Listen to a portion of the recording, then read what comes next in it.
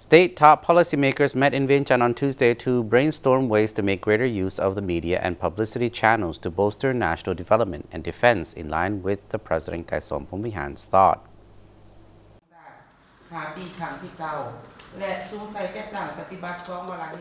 The seminar titled Kaysone Phomvihane's Thoughts on Information Affairs brought together policymakers from the Council and the Ministry of Information, Culture and Tourism.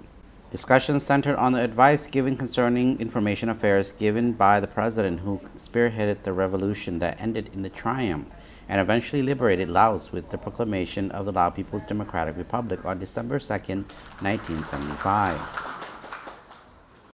Advisor to the party's Central Committee's Theory Council, Somsavat Lingsavat, told seminar participants that the essence of Kaysone Phomvihane's thoughts on information affairs is dissemination of guidelines, policy, resolutions, and orders of the party and state in each era. Mr. Somsavat, a former Deputy Prime Minister, added that this thinking also including mobilizing national patriotism and solidarity among the general public and regarded the masses as an important and tremendous source of power in determining the triumph of the revolution as well as national construction and development on the path to socialism.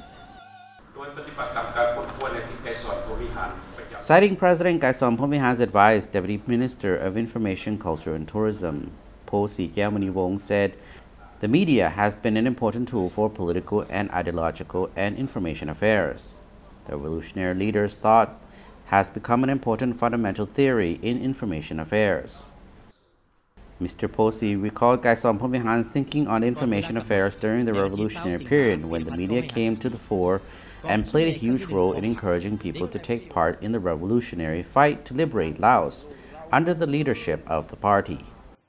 During the current period of carrying out two national tasks, national development and defense, information and publication affairs continue to play an important role in efforts to achieve these national tasks.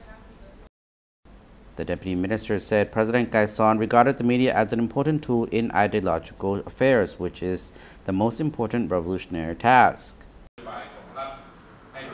The President attached great importance to personnel building and upgrading in ideological matters, including media personnel, so they could effectively carry out their assigned tasks. Thanks to his far-sighted vision, the former leader underlined the needs to employ modern technology and tools in information and media affairs in order to meet the growing needs of the public in each era.